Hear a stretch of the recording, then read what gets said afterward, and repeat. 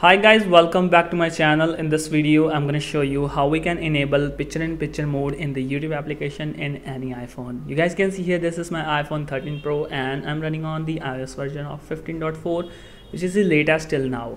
So let's start without any problem. Let's proceed. In order to get the PIP mode in YouTube, you guys can see here in the iOS version, if we just search for the PIP mode, there is an option for the picture-in-picture section. So we can just simply turn that option on. If it is turned off, no problems, no matters, it will not occur any problem, it will not arise any problem in this process. So in order to get the picture-in-picture mode, we just need to jump to the App Store and just search for an app which is known as X app.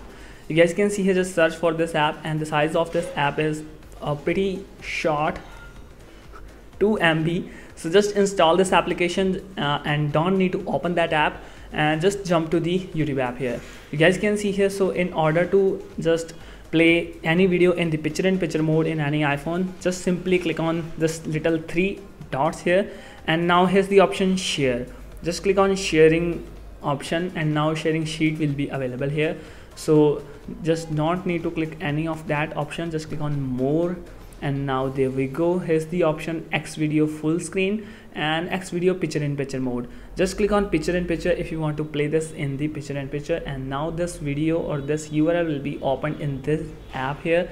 And now here is the option full screen as well as in the picture-in-picture. Just click on PIP mode. Let me turn down my volume, and now I can just remove or close that app, and my video is playing in the background as well as in the lock screen. If it just stop playing, you can just simply turn that option again on. So you guys can see here, so it will playing in the lock screen as well as while using any other application. So this was a quite simple fix. If you guys find this method helpful, please guys, you can share this method with your friends also, and if you are facing any problem, just let me know in the comment section. So thanks for watching guys. Hope you guys find this method helpful, and you can also minimize or maximize that the view of that picture-in-picture section here.